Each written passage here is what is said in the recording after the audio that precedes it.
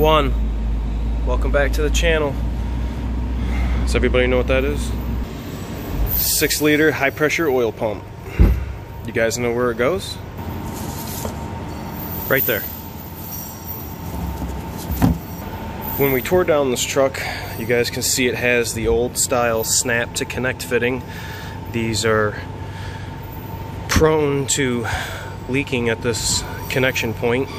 The new one is a jam nut style fitting, all one piece.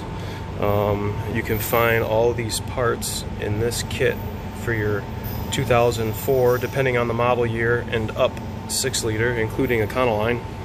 But you guys can see it comes with a little bracket to keep everything, plastic I should say, bracket to keep everything in line, new bolts for the adapter, pump, 2 O-rings under the pump. This I don't replace, I don't take out. You can check high pressure oil pressure with a gauge or something. I just leave that plug in there, I'm not touching it. So it also comes with new IPR seals. We're gonna go ahead and break those down, and a pump cover gasket that I've already installed and cleaned and prepared for installation. So I'm going to go over the steps that you need to do to replace this if one hasn't already, and get it reinstalled back into the truck. Alright, so we got to take that off.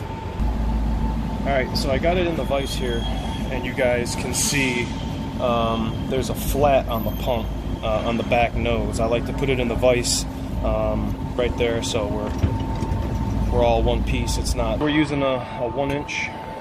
Just gonna go ahead and bust this out of the pump. I've had them really bad blown out that this piece just comes right out of this snap to connect fitting without even doing anything. It's supposed to be a special tool to separate these two, but like I said, they've come apart. You can see there's a little play in there. Potential high pressure oil leak. Alright, so the new one, we have to lube up the threads and the O-ring that's on here. We're not going to mess with this. This is preset from manufacturing, and this is going to help us get it in the correct orientation for installation. So once we get that, you want to count. This is how it's supposed to sit in here. I need this to spin 5 times to set the depth. So 1, 2, 3, 4, 5. And now we go ahead and we tighten this nut. One thing I wanted to show you is they want you to install this plastic bracket in one of the pump body mounting holes and through the adapter.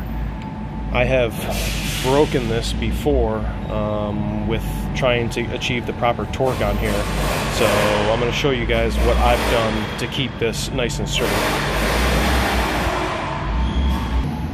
So I'm just going to loosely install this onto the pump.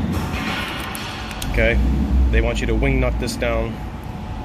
If you guys can see how flush I am right here against the bracket, this plastic piece is, you don't see any gap. Okay, so this is going to be orientated that this is nice and straight. So now that I've gotten it clocked where I want it, you can either use a 3/4 or a 19. And I'm actually going to hold the block right here while I tighten this nut. So that's what I'm going to do right now. Okay, so you guys see where I've got this wrench against the gear bolt. I'm going to use that kind of as it's not going to allow it to turn. So I'm going to go ahead. This is supposed to be 49 foot-pounds. 49 foot-pounds. 49 foot-pounds. I'm going to go right. I'm going to go one more. They want you to use a crow's foot, and I don't have a crow's foot. This is how I've done it. Just tightened it pretty much until they can't go anymore, and then that's it. So then we come back here. We come back here to our alignment plate and try to put this back on. Just verify our straightness. You guys can see there. We got no air gap right there, so we know we're good.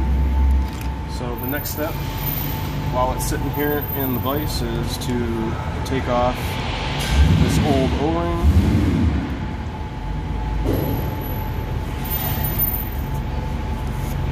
Clean that up a little bit. Put the new one on. We're gonna lube that up with some oil. So the cover goes on nice. And the next step. So on the bottom of the pump in the engine block, there's a yellow O-ring that sits on the feed. I'm just going to go ahead and clean the old O-ring residue off. So we have a nice clean surface.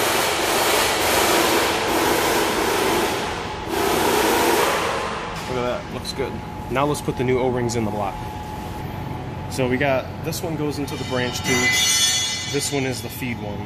Remember I was telling you the yellow, they're not hard to mix up. They only go in one spot. When you take them out, this one can be kind of sticky in here. Don't whoop, fall in there. Same with this one. This is the branch tube right here.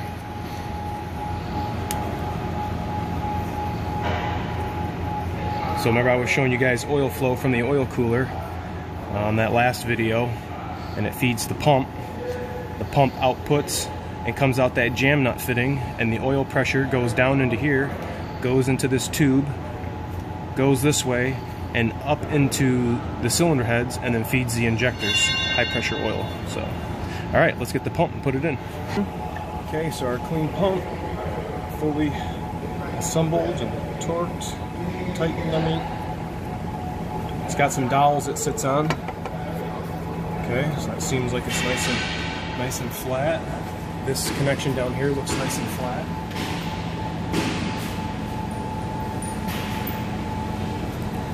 Got our 3 new pump bolts and 2 new adapter bolts. These should start threading in right away. You shouldn't have to fight them. If you're fighting them, you haven't gotten the depth set correctly. Okay, we're gonna torque those. Okay, so we're gonna go for 23 footies on all 3 bolts for the pump.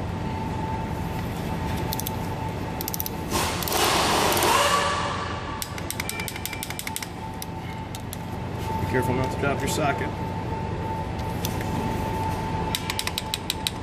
Okay, and then this is 124 inch-pounds. Well, if you do the math, that's 12 foot-pounds. So I'm going to adjust my torque wrench to 12, and we're going to gingerly tighten these little 8mm bolts.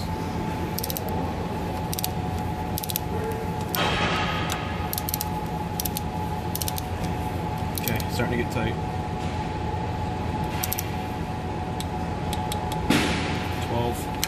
124 footies, whatever you want to call it.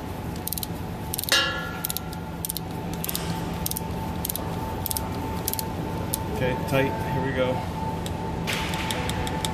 12 footies.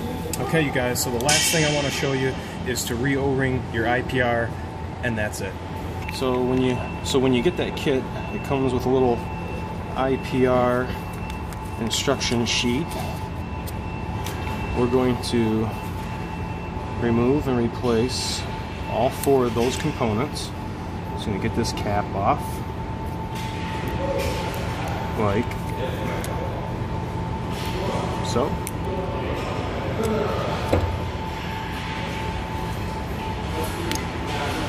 And then we got a green O-ring. We got a small black O-ring. we're gonna take this one off at the bottom, and we're gonna put everything on just the way it came off. Roll this black O-ring kind of taut, got to stretch it just a little bit. Then you guys can see that's not circular, that's square cut O-ring. So roll it on, but make sure it's not rolled over on itself and it's sitting nice and flat. The green one is circular. Don't care about that boy, just roll that the guy on. And then we got our new screen. Look at that. Let's go ahead and pop our new screen on and make sure it's on all the way around.